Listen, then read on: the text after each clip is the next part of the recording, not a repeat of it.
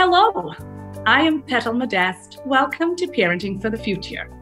As we speak, a third of the world's population is on lockdown to slow the spread of the coronavirus. This virus, as you know, has infected more than 2 million and claimed the lives of over 142,000 people. Many of us are working at home while trying to school our children. Millions have lost their jobs, their businesses, but the bills keep coming. We are all worried about friends, family members, loved ones with pre-existing conditions or who might be older. Healthcare workers are in what must feel to them like the longest ER shift of their lives. And they, like those who manufacture, sell, and bring us food and keep our countries and states running, all of them are in dire need of personal protection equipment so that they can stay healthy. So I am really thrilled to be joined by Dr. Darria Long-Gillespie today. Many of you may know Dr. Darria as a medical expert on CNN, HLN, the Dr. Oz Show, among many others. She also writes frequently on Instagram at drdarria.com, but she is also a mother to 2 wonderful children, the author of a best-selling book called Mom Hacks, a TEDx speaker, and a Yale and Harvard-trained emergency physician who still works in the ER. So today, we are going to talk about how we can apply lessons from her ER life to help all of us not just survive these challenging times, but thrive. Welcome, Dr. Darria, to Parenting for the Future. Hi, Petal. Good to see you. Thank you for having me. It's my pleasure, and we really need you today. So I want to start by asking you about a term that you used in a TEDx talk that you gave some time ago, and the term is crazy mode. And I am not completely sure what crazy mode means, but I could tell you that it feels like this is exactly where I am these days. So tell us, what exactly is crazy mode? Yes, crazy mode or crazy busy mode is, those moments when people say, how are you doing? Oh, it's just crazy. It's just crazy busy right now. And as an ER doctor, we are used to functioning in those moments of the biggest chaos. And we don't have that luxury of saying, I'm just crazy right now. I'm a little bit stressed. I know you're having a heart attack, but I'm kind of stressed right now. I need you to come back.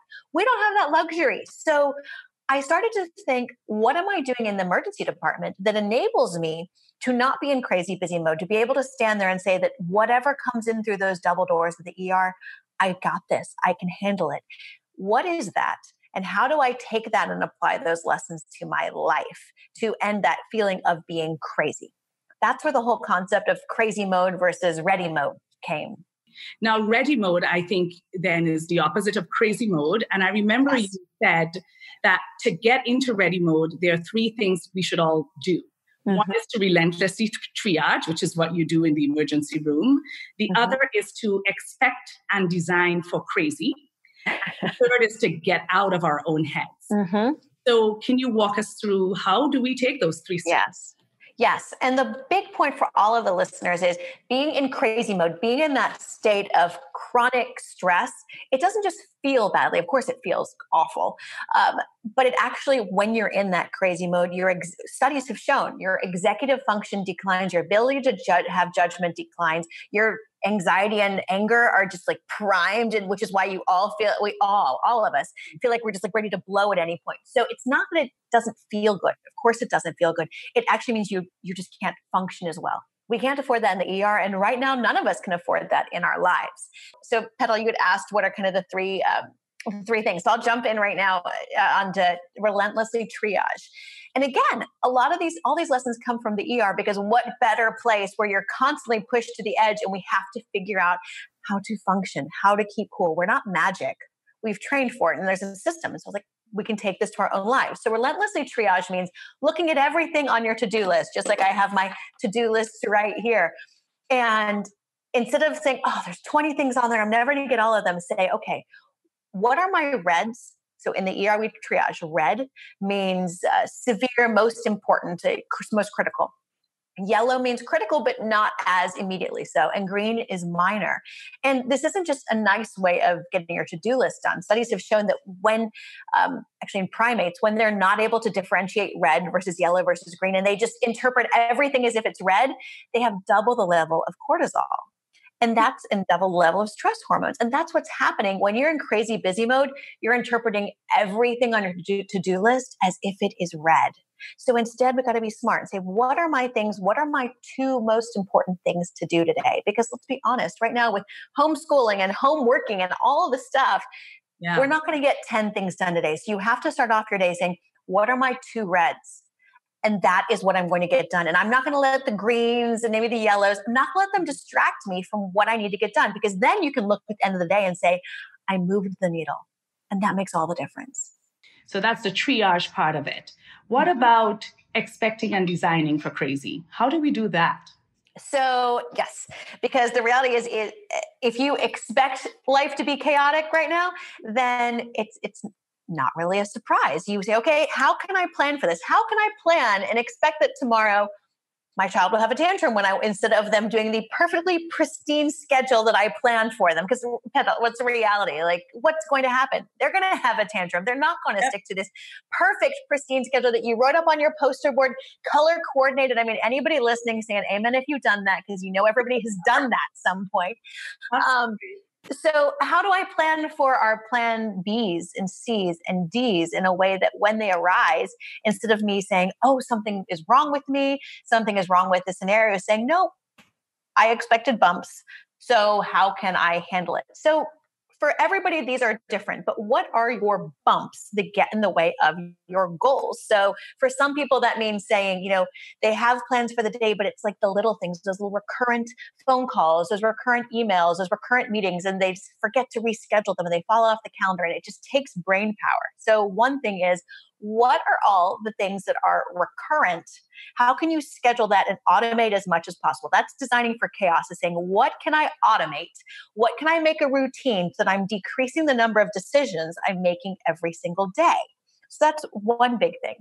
Another thing, for instance, people say, I had a goal to eat well today. But then, I got hungry, or it was 6 p.m. and it was Tuesday at 6 p.m. Everybody's hangry. And next thing I know, I'm like ripping open some frozen pizza and like feeding everybody Cheetos. Well, let's plan for that. Let's plan for the fact that when it's Tuesday at 6 p.m., everybody's hangry, you're exhausted, you're pissed off because you have to stop doing something and you have 3 phone calls still to do. So instead, how do we plan for that? Like, how can you meal plan on Sunday? I always meal plan on Sunday and people think, oh, she meal plans. She must be so organic and a homebody. Like, no. I used to do the meal plan with the family as we're driving to church, and on the way home from church, we pick up groceries. It's not anything major, but I know on Sunday what we're eating for the rest of the week. And I make sure we have the groceries there at the house so that there's no panicking of we're out of an ingredient or it's not prepared. So that Tuesday at 6 p.m., again, step 2 is about designing for chaos, which literally just means you're designing for how can I decrease the number of decisions I have to make every day. So when it's Tuesday at 6 p.m., you have no decisions to make to get a healthy meal on the table. And that's what step 2 is all about. All those routine decisions that are like little tiny razors on your brain every single day, eating away at your cognitive function. You're saying, here's what I can routinize so I have less decisions to make. Makes sense. How do we get out of our own heads? That's a little bit tricky in my mind, I think. This is one of the most important ones. And when I talked about this in my TED Talk, this was the hardest one to say, how do I do this? Because part of it is seeing what I do in the ER, but then how do I teach that? And I remember being in residency and we were running a code, which means a patient was in cardiac arrest. And it was we had nurses and other doctors and respiratory therapy and other techs drawing blood and people doing CPR. And it was my job to say, okay, stop CPR, check the pulse, give medication, do this, do that. Let's restart CPR and make those decisions. And afterwards, my intern turned to me and he said, you were so calm in there. How did you do it? And I remember I said, Doug, what would have happened if I had started flipping out? And he started laughing. He's like, oh, everybody would have flipped out. I was like, yeah, we can't do that. So one is being aware. Like, I'm very aware now as a mother that my tone sets my children's tone. How they see me react is how they're going to learn to react. So that's one, that was to understand, like, this is really important. But then, so when you're in that moment, so there's two things to kind of get out of your head. One is what I do in the ER when I start to be really stressed. There's 13 different things. There's a patient having a stroke, and then this patient having a heart attack, and then somebody else, and they're coming in labor. We all start to catastrophize. Oh, I can't do this. There's too much. I'm too busy. Instead, how do you get out of your own head? One of the ways, there's a bunch of different ways, mindfulness, a lot of things. I just focus on the person who needs me. It's like, this patient needs me right now. And that helps me very much to get out of my own head of, I can't handle this. This is too much to do. This is just nothing, because it suddenly personalizes it. So maybe you're doing work. Maybe it's your client. Maybe it's your child. Say, like, they need me right now. My child isn't having a tantrum to give me a hard time. She's having a tantrum because she's having a hard time. She needs me. So you're leaning into that other person. I think that makes a really big difference. And I think there's one other thing that we all need to be doing right now, and that is we're telling people to take their temperature for COVID. I think we all need to take our emotional temperature, because if 10 is where we're going to lose it, and everybody's having those moments right now, I think we're all humming it around to 7 or 8, and we can talk about this more, Pital. But you need to take your emotional temperature, because when you're at a 7 or 8, that's when you need to say, I'm going to disengage right now, because I know if I get to a 10, I'm just going to lose my mind. So how do I disengage? How do I go take a moment? Because that's okay right now. Mm-hmm. So all of this makes complete sense to me. What is a bit more puzzling, I guess, is the fact that, this virus kind of came out of nowhere for most of the world, and we had to immediately take very drastic measures, very much like you have had to do in the ER. We had to take drastic measures to try to contain it, and then there are impacts and effects of those measures. What has happened is that we kind of got into crazy mode before we could even think it through or prepare for ready mode. And so I guess my question to you is, if we're already in crazy mode, which I already said to you, I think is where I am, how do we get out of it? And I want you to actually answer this in the context of some experiences that some of our listeners are having. So I'm going to give you the examples of the experiences, and then you'll help us counsel them, because they are in crazy mode right now. So Let's start with someone who is a successful business owner. She has a high-end confectionery business, 100 employees, several storefronts, retail stores. And within a week or two of the impacts of the virus starting to be felt, she had to close most of her stores, lay off something like 90% of her employees. What is she to do now? Every business owners everywhere, whatever size they are, and not business owners, everybody is feeling the impact of this virus. And I think one of the most important things is we have different worries, but we need to separate them out, because we need to give name to what is concerning us, because then we can give name to what is in our control and what is not. Okay. So I think there's 3 big kind of spheres of concern when it comes to COVID. There's the medical, like, am I going to catch COVID? Is my family going to catch COVID? Is my employee going to catch COVID? There is the financial of, I've just laid off 90% of my people. What does that mean for them? What does that mean for me and my business when people aren't coming out? The idea of a confectionery store makes me smile. I'm like, oh, I want to go there, but nobody's going to them right now. So how do you have that financial? And then there's the logistics of, what do I actually do? How do I apply for this PPP? How do we reopen? When will we reopen? How do we get testing? All these different things. So I think we have to separate them out, because when I see people start to most fear, and when that panic and crazy mode is one of those things that becomes a vicious cycle, just like catastrophization, it's because we're mixing all of those together. So I think for that sort of business person is to look at the 3 different things and say, okay, in each of these, what is in my control? Because there are those things that are not in our control right now. We just have to let them go. What is in my control?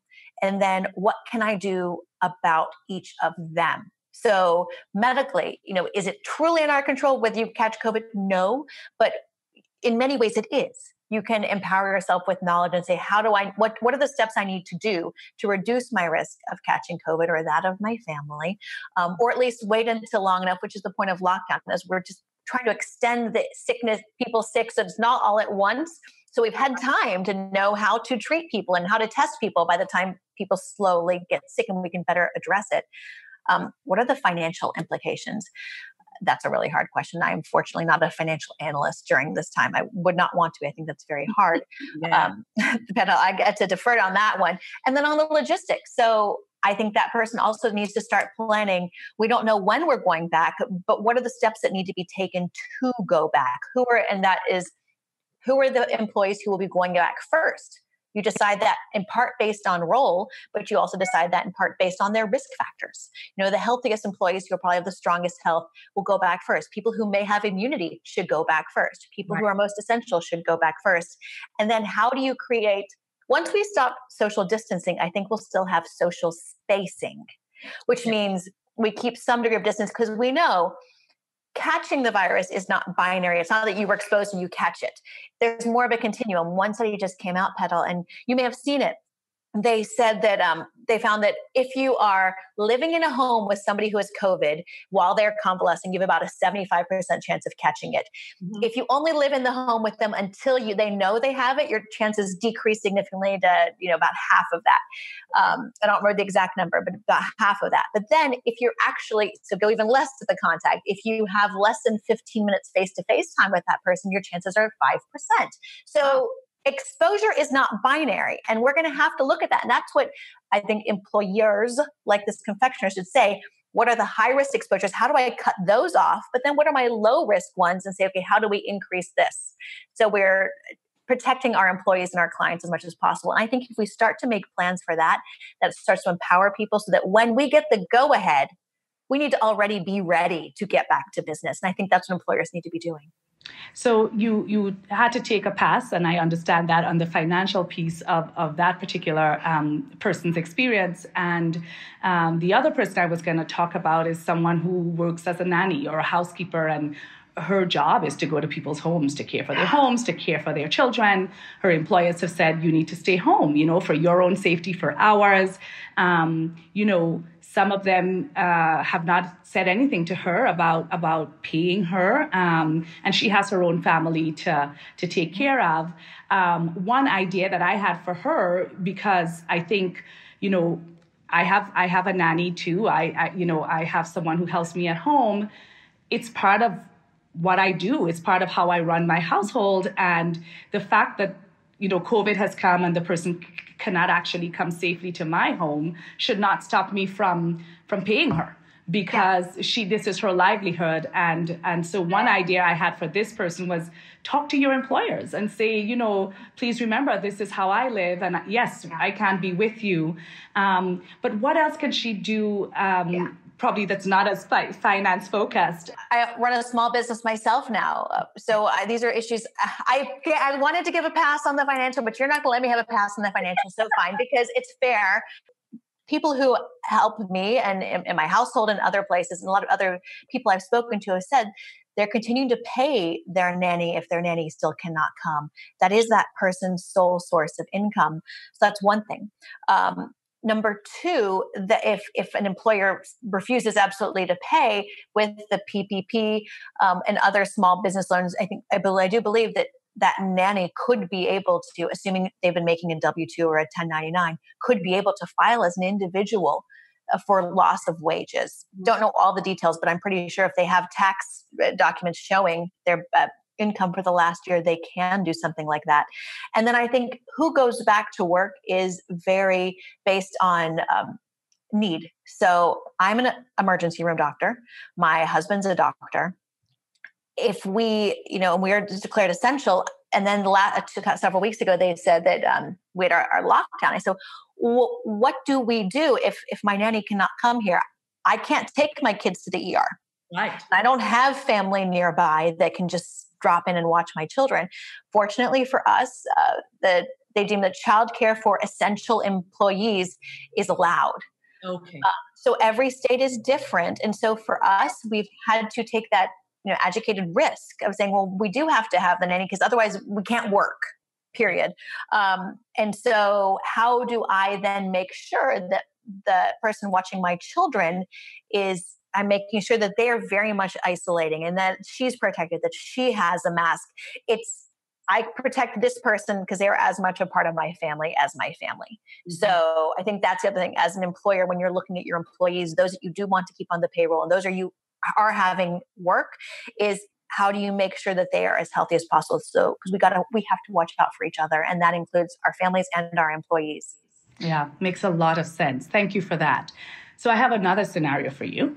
Okay. There's a young man. He is a professional student. He might be in med school or law school or what have you. And he and his partner have 2 young children who are not school-aged children. So unlike many of us whose kids are still going to school by Zoom, he doesn't have that. They're very young. His partner happens to be the head of IT at a major corporation. So as you can imagine, his partner is working 24/7. Now he is at home as well, schooling online, exams are online, and these 2 little kids. How does he get out of crazy mode? Okay, so in this situation, I think you have to do some serious, like, partners taking shifts. For instance, one parent says, okay, I take the kids and you work from 6 a.m. to 2. And I watch the kids during that time, and then switch from 2 p.m. to 8 p.m. We switch, and then you do work. And I think people have to get really creative during that to say, like, here's our shifts, because otherwise it's very difficult. You're trying to do work at the kitchen table, or trying to study for med school or law school or whatever, and your child's jumping up and down in your lap. It's next to impossible. So whether you're carving out 4 hours or 8 hours, whatever you as a family can allow each other to carve out, I think that's very crucial during this time. Mm. My kids are young too. Like, they're not sitting in front of the Zoom all day long. I can't do it. They're 3 and 6. They'd be running in right now. So I think you really have to say, you carve out your time. And then, we need to give ourselves a little bit grace in terms of screen time. Patel, I'm usually the one who's like, here's your screen time. They need to have healthy screen time, and we need to watch out. Yeah, all rules are off right now. Out the window. If you have to study for an exam, or you have some server crashing and your work demands you, I think part of crazy mode, remember, second step is designing for crazy. Part of that means my plan B means when I have nobody to watch my kids and I got to take 30 minutes and do something, whether it's something for work or because I'm just about to lose my mind, I need to go scream into a pillow. What are the 10 things my kids can do without me? Right. One may be sitting them in front of the TV and watching Moana. I don't know. There's other cool things. There's one thing I saw that it's asked, what is it called? Stories from Space. Stories from Space. It's on YouTube, and literally it's an astronaut reading a story. She's like floating around in space. I have a 6-year-old daughter, so I thought it was so cool. Be like, she's in space right now. And she loves math and science, and that's how you get there. Now she's reading you a story. So I tell everybody, come up with 10 things that if you need to buy yourself a half hour, you can go hand to your kids and say, go do that, and let them do it, whatever it is. That's part of that designing for chaos, is knowing what's going to happen, expecting that that's going to happen. Yeah. And you'll do. Yeah. That makes sense. And I try to alleviate my guilt a little bit by trying to make sure that what they are enjoying, or what they're looking at. And that's particularly my toddler. I have a 4-year-old and I have a 13-year-old. And so the 13-year-old is in school all day on Zoom, which has its own ramifications. But for the little one, I try to at least make sure that what she's enjoying is educational, it's fun, it's art, it's, maybe it's in another language that she's learning, what have you. That helps a little bit, because I'm like, well, at least her brain is not dead. Her brain's not going to mush. And you know what? It won't go to mush. This is 2 months, if it happens for 2 months. So get your list of 10 things, bookmark them all on your child's iPad so that you can just buy yourself some time in case of emergency. Go do it. So one last scenario. This is now a middle-aged high school teacher. She is estranged from her family. She is not married or does not have a partner, does not have children, but she actually has a good life. She loves the impact that she has on her students. She's a little bit prone to depression, but she actually does very well. She goes to the gym 3 or 4 times a week for group classes, and then she has a really rich social life. She goes out during the week sometimes, and definitely on weekends. She meets people online. She connects in many ways. Now it's time of COVID. She's indoors. She does see her students online for periods of the day, but her entire sort of social framework is gone, and she's on her own. She's kind of losing it. What do you have to say to her? So, it's really interesting. Your examples kind of have gone through. We talked about medical concerns, financial concerns, logistics was that last one with the professional students. I think a fourth one is kind of like emotional connectedness. Correct. And I would say for her, two things. She clearly is deriving in normal times, emotional connectedness and fulfillment, one from her students, who she's now distanced from, and then two from this intricate social web she has created.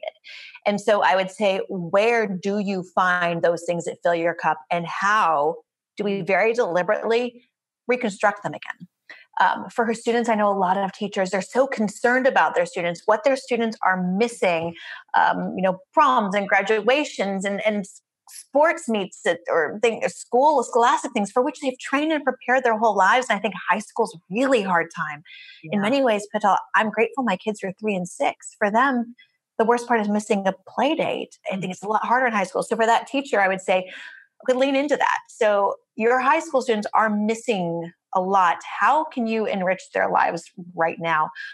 How can you maybe plan for something when we're out of this lockdown?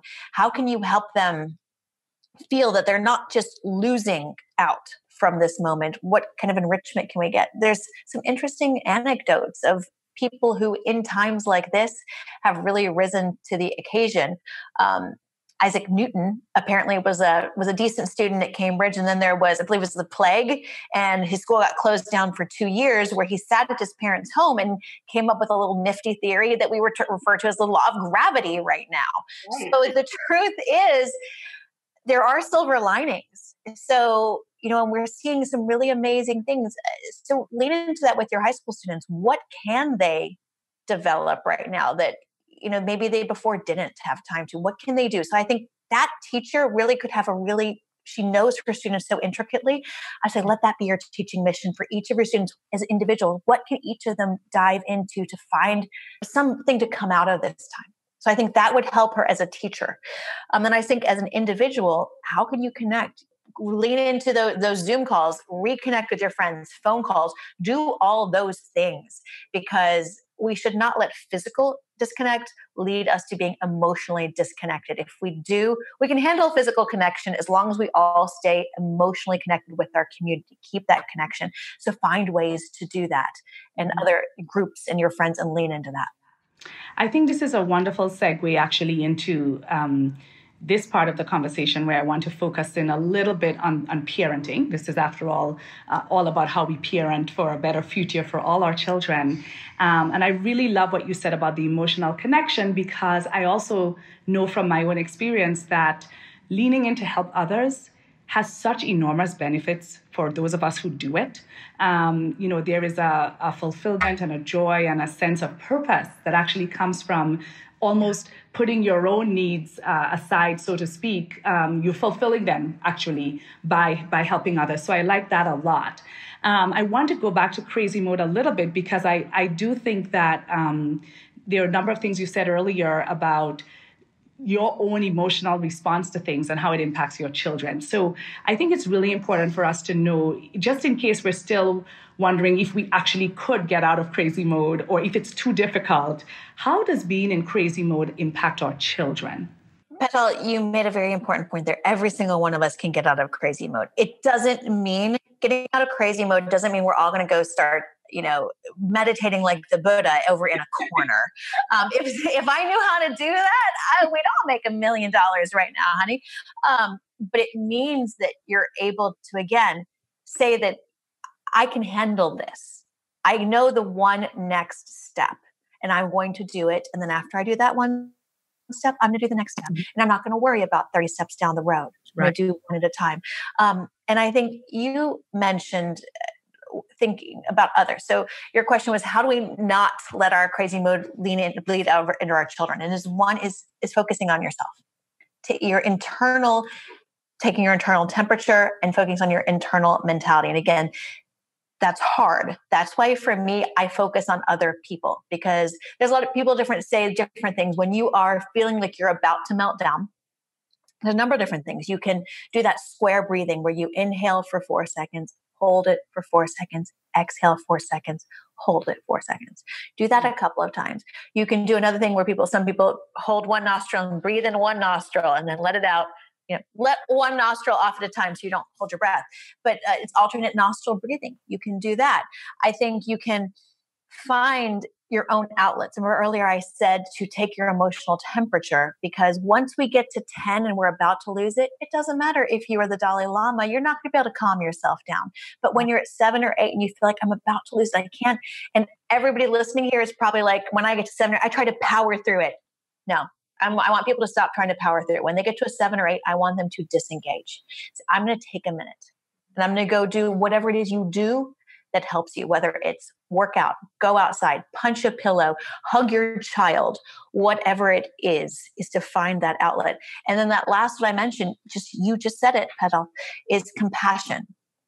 Because sometimes we can all get so caught up in our head, but if we look and see the person in front of us and that they need us, then it means that instead of yelling about, I don't know, toilet paper in front of your 6-year-old, which they may perceive as yelling at them, you just crouch down and hug them and you don't do anything else. Mm-hmm. And that's okay. And that is the biggest thing. When I am really, really stressed, how I get out of my own head is just compassion. Lean into what the other person needs. And instead of trying to be stoic about it, just give them a hug, experience that connection. We know when you experience connection, physical touch, it releases oxytocin.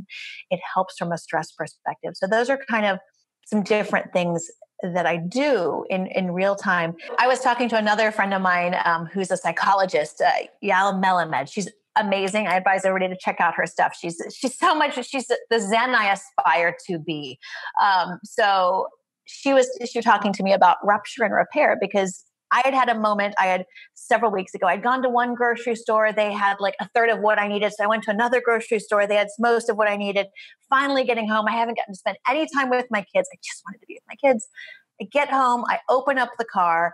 I'm like, finally, I'll finish this. At this point, I'm like a 7 mentally. I'm like, but I'm just going to power through it. I'm going to unload this and spend time with my children. I open the door. All the the laundry detergent that I had just gone to the second store to buy falls out and breaks and spills all over my garage.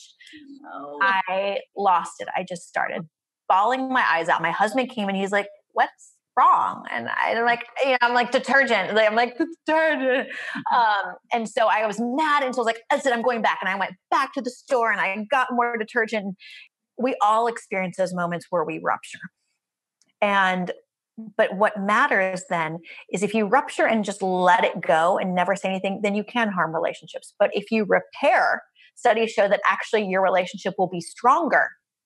So again, I came back, I had the detergent, I went for a run because I knew, I was like, I'm at a 10. I need to try just not push through this anymore. I need to go to my outlet. I need to go for a run. I told my kids, I love you, but mommy just needs to step out for 20 minutes.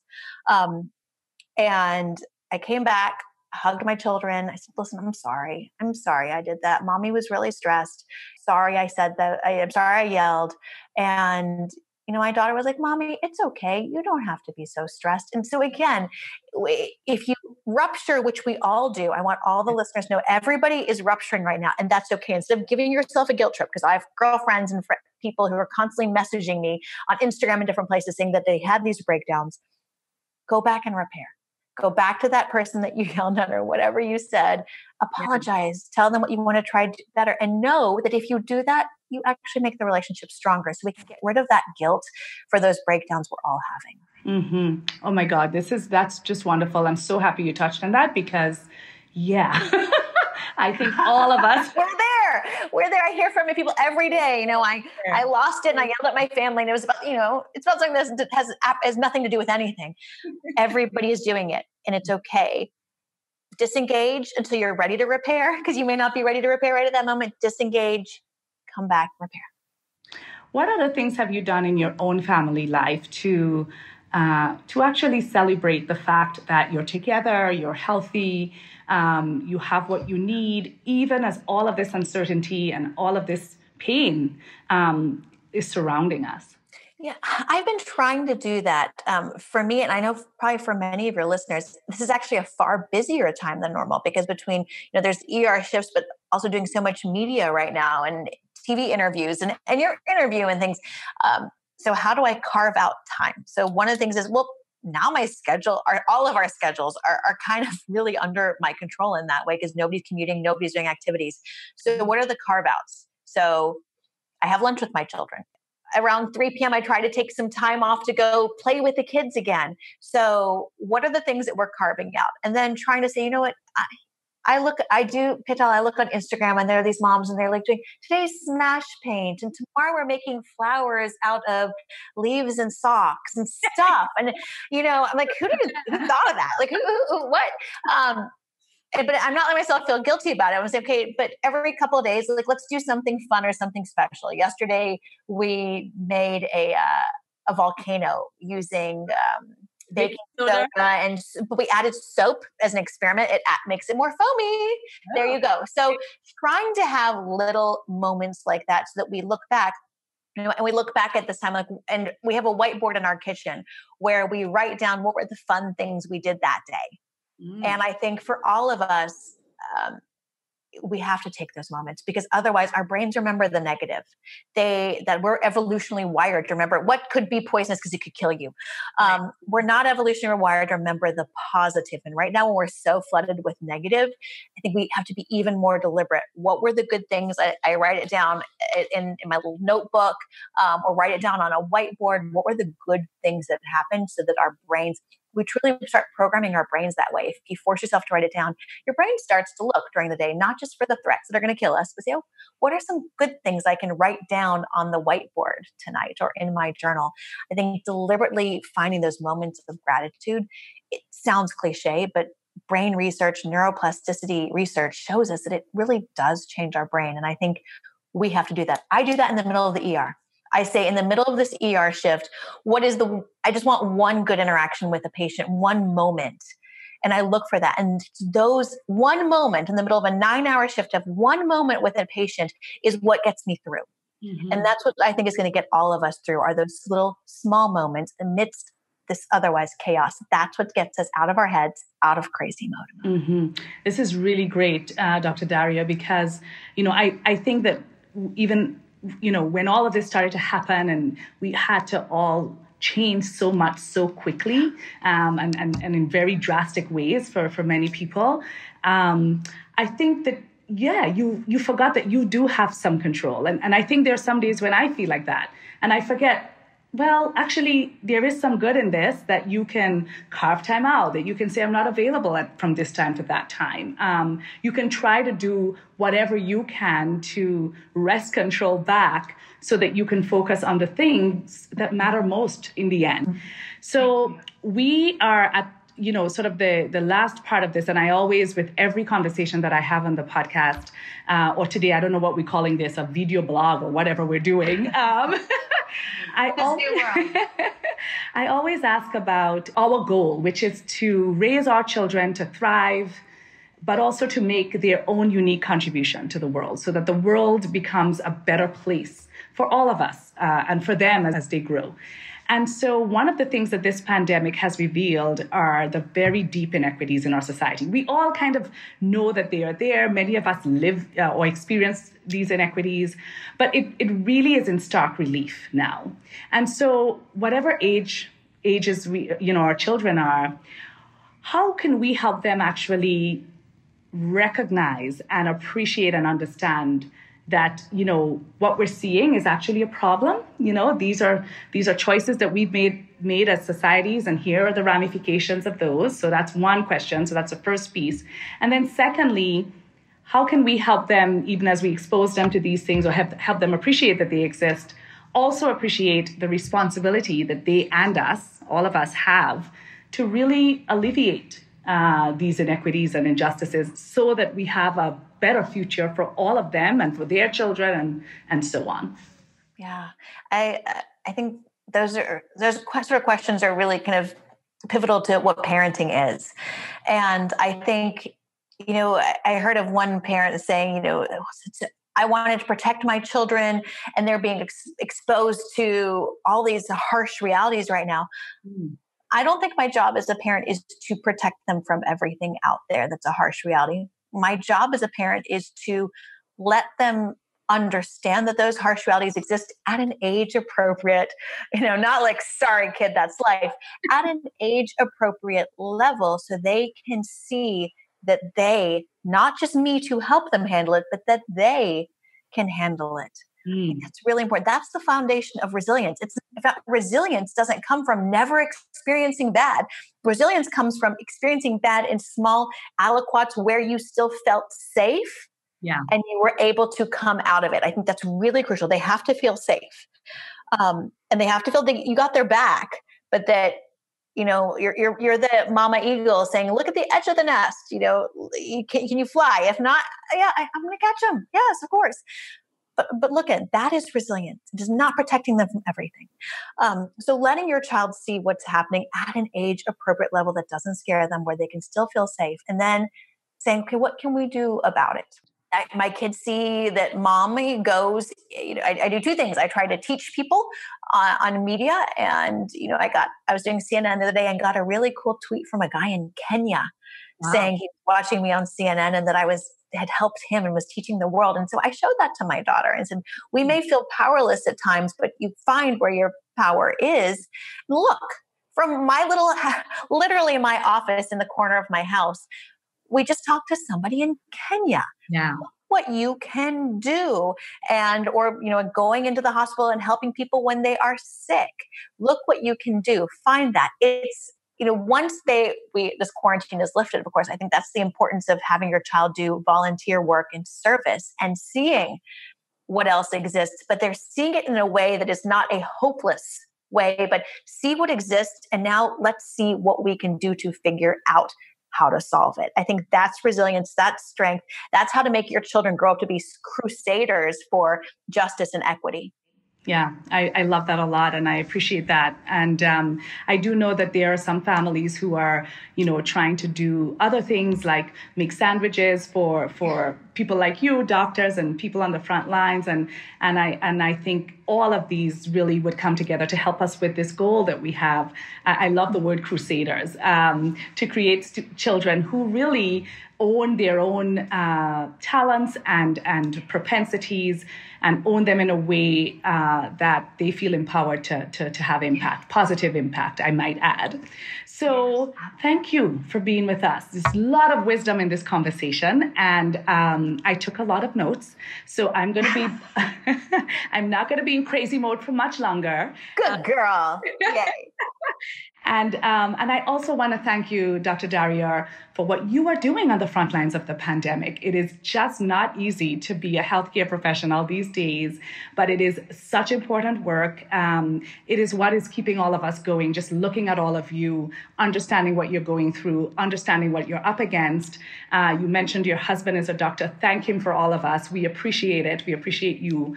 And we really hope that maybe when this is all over, we get you back again. This has been a very important conversation for all of us to have as parents in this time. So thank you. Thank you, Patel. It was such a pleasure. Thank you for the work you're doing for all of your audience. And, please tell everybody, I've realized that the best way to help people stay up to date during this time that's otherwise pretty scary is just on Instagram. So I'm having people submit questions to me on Instagram, and as many as I can, I either answer on CNN or I do a story on it, because people need science. They need non-politicized, non-polarized, true answers called science with a little dose of sanity to help them know what to expect, how to protect themselves, how to keep their family safe. Yeah, I really appreciate that. And they can just find you on Instagram as Dr. Darria, correct? Yes, Darria. It's the same as my address on my website and Twitter and Facebook everywhere, but Instagram is where I'm really leaning in now, Dr. Darria. All right. I'm sure many will contact you. Thank you again. Really appreciate it. And thank you all for joining us. This has been really wonderful to see that you continue to support us in this very challenging time. Those of you who are new to Parenting for the Future, please find us on social media. Find us at www.petalmodest.com. Follow us, subscribe, share, and please give us your own ideas and let us know how you're doing. Take good care, everybody. Be healthy. Bye-bye.